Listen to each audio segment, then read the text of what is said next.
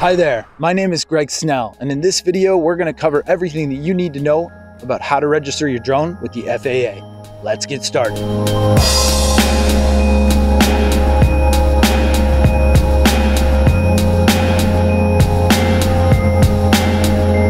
Alright, and how about some of that killer drone footage to start us off? Those are just a few of the highlights of some of the footage that I've captured while operating my UAV in the field over the last few years. Now, if you're interested in capturing similar perspectives while piloting your drone safely and responsibly, then this video is definitely for you. Here is what we will learn today. First is the step-by-step process of how to register your drone with the FAA. We'll walk through both the recreational and the non-recreational registration on the FAA Drone Zone website on the computer in this video. The two main things to consider when registering your drone, and they are weight and recreational versus commercial. With commercial, we'll cover part 107 of the FAA regulations and how to register your drone under your company or small business name. Next is more information about the FAA Drone Zone website, additional resources from our team here at UAV Coach, and finally, where to label your drone once registered. Now, it is relevant to mention quickly that this video is about how to register your drone with the FAA. That is the Federal Aviation Administration of the United States. The information presented in this video is intended for those who plan to operate and register their drone within the US. One of the most common questions we get here at UAV Coach is, do I need to register my drone?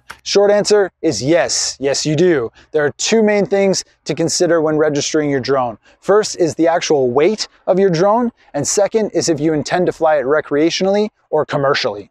Now, before we dig into those two main considerations, I want you to know that you do not need to be intimidated by this process. It is extremely easy to register your drone with the FAA. There are only three real requirements. The first one is that it costs $5 to register your drone. You must be 13 years of age or older, and there is only one website where you can officially register your drone with the FAA. And we're going to go through that process right now in this video. So let's break down why you want to register your drone and the two main things to consider. First thing is weight. If your drone weighs over 0.55 pounds or 250 grams and less than 55 pounds, then you have to register it no matter what. Now, if your drone weighs more than 55 pounds, you still have to register it, but via paper, and that's done by following a different link. However, I highly doubt that your drone weighs more than 55 pounds. If it does, feel free to email me and we can start some sort of drone pizza delivery service, or we can be like Casey Neistat and fly. The point is that most drones weigh over 0.55 pounds, so you need to register it no matter what. Now, DJI has shook up this weight requirement by announcing the Mavic Mini, which conveniently weighs 249 grams. That is 1 gram less than the 250 grams or 0.55 pounds required by the FAA to register your drone. Now, why DJI did that is because if you buy the Mavic Mini and you plan on flying only recreationally, then you do not need to register your drone with the FAA, which is exactly why it weighs 249 grams. Extremely convenient. However, it's not that hard to register your drone with the FAA anyway, and if you plan on using the Mavic Mini for any kind of commercial use, then you still have to register your drone no matter what. But at the end of the day, the weight requirement is that if your drone weighs above 0.55 pounds, then you have to register it no matter what. The second consideration for registering your drone is whether you intend to use it for recreational purposes or for commercial use. Now, the two buttons here on the FAA Drone Zone website are a little confusing. You're really just choosing to register your drone recreationally or non-recreationally. Recreational, or I fly under the exception for recreational flyers, means that you only plan on using your drone for recreational purposes, like flying in your own backyard or at your local park or while on vacation. Non-recreationally, or I fly under part 107 or as a public aircraft, means that you intend on flying your drone for non-recreational purposes, such as flying a drone for hire, flying a drone for internal operations within your organization, or flying a drone for the public safety department or some sort of other government entity. I hope that makes sense. If you have any questions, remember to just leave them in the comments. But we have now covered why you need to register your drone. Let's talk about how. All right, and we moved inside because how you register your drone is via the FAA Drone Zone website, which is found online. and it is the only website where you can register your drone yourself. This is important to mention because there is a lot of additional information on the internet where third-party websites will offer this service for you. However, we here at UAV Coach encourage you to register your drone directly through the FAA Drone Zone website. Now, we've even created a detailed blog post, which is linked in the description below, which gives more information about things to look out for online. Luckily for us, it's very, very easy to register your drone with the FAA Drone Zone, both commercially and recreationally. So easy, in fact, that we're going to go over it together right now. All right, and here we are at the FAA Drone Zone website. The URL is up in the top here, but it's also linked down in the description. And first things first, if you don't have an account, you want to create an account. And I already do have an account, but if you don't, it's very easy to create one and just verify it via your email and then go ahead and log in. Once logged into the FAA Drone Zone, you can either register your drone under the Part 107 regulations, which covers all non-recreational uses, or as a recreational flyer. So what we're going to do first is go ahead and register our drone as a recreational drone. It's really quite simple. You just want to fill in your profile. So this is really easy to just enter your own information. And the mailing address can be the same as your physical address. And it's important to remember the registration fee is $5. Make sure you acknowledge the safety guidance and go to next. And here's where you're going to enter your credit card information to pay the $5 fee for registering your drone. Once you've entered your credit card information, you simply press next. Understand that you're in the accordance with federal law and go ahead and pay.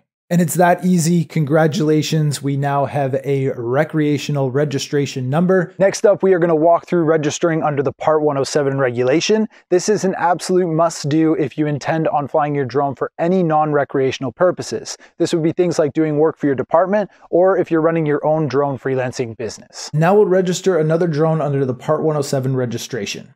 I want to use my existing profile information, including my physical address, mailing address, and alternate email. I'm going to use this information because I've already registered a drone under recreational use. However, if you're doing this for the first time, then you are able to select the option on the right to manually enter your Part 107 profile information. Now, here is an important step of the registration process under the Part 107 regulation, and that is the account information. So this is not the applicant information, which is you yourself, but the account information is important if you intend to register your drone under a company name. So for example, in the Part 107 account name, instead of putting Greg Snell, I'm actually going to put UAV Coach. This is the information that's going to be seen under the account information of my registration for my commercial use of the drone. So if you run your own business and plan on using your drone to make money, then maybe you want it to be registered commercially under your business name and not your own personal name. Or if you work for a company or a department within an organization and you're looking to register the drone under that name, this is where you enter that information. Everything else is still the same, so we go ahead and proceed to the dashboard. So once we're in our Part 107 dashboard and we want to add our first commercial drone. So the card is empty, we want to add a UAS, which is an unmanned aircraft system. Now, just before I enter this info, I want you guys to know that this is specifically for the drone that I own. So I'm going to enter the information that is specific to that drone. However, this is not the case with your drone. You may have a different manufacturer, maybe a different brand. You're definitely going to have a different serial number. So it's really important that you input the information for your specific drone in this section. Also, the nickname for my drone is Moto the Third, which you'll see in a second, but you don't need a nickname for your drone. If you want one, you can make up whatever you want, or you can just put the drone model here as well. So we select the type, it is purchased, manufacturer is DJI, model is Mavic 2 Pro, nickname is Moto the Third, and the serial number will be unique to your individual drone. Now, where you can find the serial number is either on the box that the drone came in, or if you're like me and you have no idea where the box is, you can still find your serial number underneath the battery inside of this compartment. So the serial number is on that small little sticker right there. It's very easy to find. And then we can go ahead and add our drone. And there is the information of the drone that we intend on registering commercially. So we just go ahead and check out. Again, it's $5, just like the registration recreationally. So I have read and understand and intend to follow the FAA requirements. Correct. And again, we want to enter our credit card information, use mailing address. Next, go ahead and make that payment. And once again, it is just that easy. We have now registered under the Part 107 certificate of the FAA regulations to be able to use our drone commercially and to start making money as a pilot and an operator. So the FAA Drone Zone is where you want to go to register your drone either recreationally or commercially. Once your drone has been registered through the process on the FAA Drone Zone website, you'll want to label your drone with that registration number. Now, as of February 25th, 2019, the US passed a law that states that all registration numbers must be visible on the outside of the drone. Now, you may still have some questions, and our team here at UAV Coach, we've got the answers. For example, here are some of the most common questions that we get asked at UAV Coach. The first one being, when I go to register my drone, does it need to be registered under my own personal name, or can I register my drone under my small business or company name? The answer to that I kind of went over in the last section, where the applicant name of the FAA registration should be your own personal name, but the Part 107 certificate where it says account name, that can be your small business or your company. The second question we get asked most often is, once my drone is registered, am I the only one who can fly it? The short answer to that is no. If you have a registered drone, anybody can fly it. The most important thing is that it's registered. The next most common question we get is, if my drone is registered commercially, can I fly it recreationally, and vice versa? The answer to that is, if your drone is registered commercially, then yes, you can fly it recreationally for fun or just as a hobby. However, if your drone is registered recreationally, then you cannot fly it to make money with the drone. You just have to re-register it as a commercial drone. If you've got any additional questions, be sure to throw them in the comments section below and we can start that conversation there. Overall though, the process of registering your drone with the FAA is incredibly easy. Once you've registered, you're then ready to fly. Also, be sure to check out the description in this video where we've got a couple links that take you to our website where there's more detailed information supporting what we've gone over in this video. Now, from everybody here at the UAV Coach team, we thank you for watching. We hope you liked the video, and we are wishing you blue skies and safe flying.